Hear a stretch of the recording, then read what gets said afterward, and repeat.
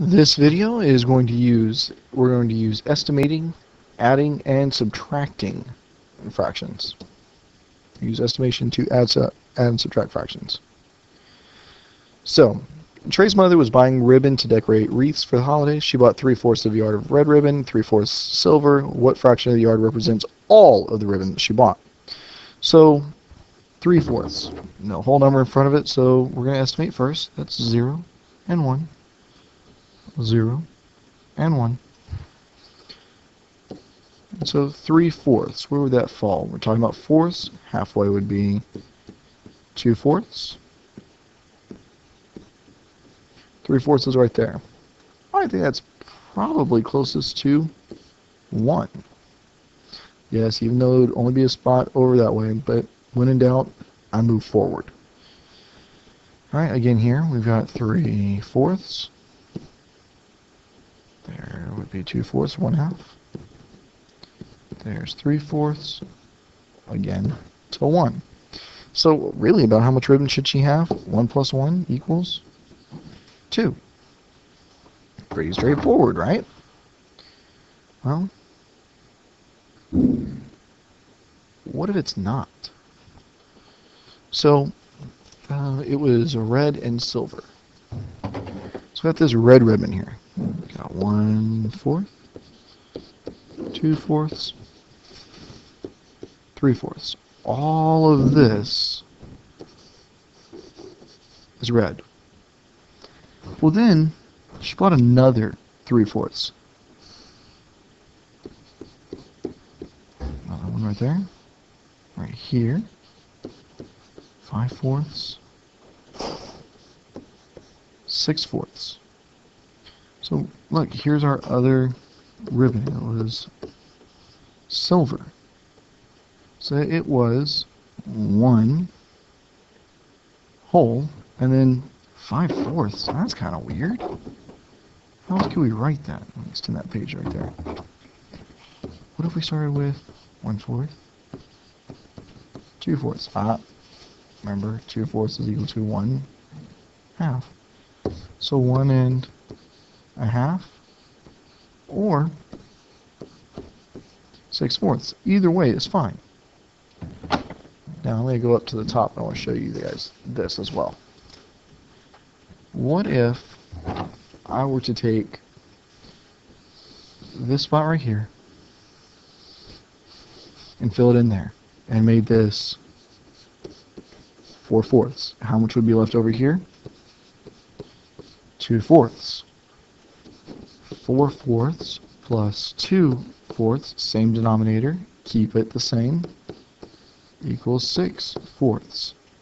4/4 is equal to 1 whole, plus 2/4. Well, 2/4 is the same as 1/2, so 1 plus 1/2 equals 1 1/2. Guys, isn't that exactly what we got? It is. Alright, skip a few. So let's try this one.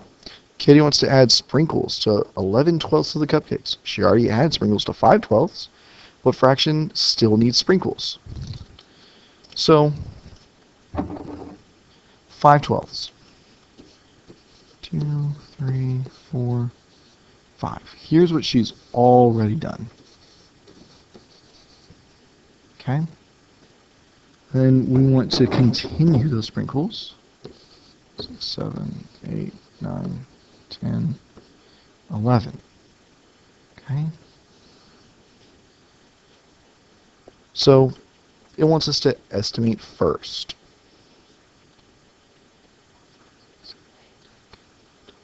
Okay. So, here is 0, and there's 1. And we've got 5/12. 1/12, 2, 3, 4, 5/12.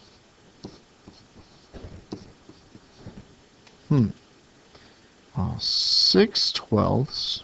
Let's use black for that. 6/12 is equal to 1/2, so 5/12 is about 1/2.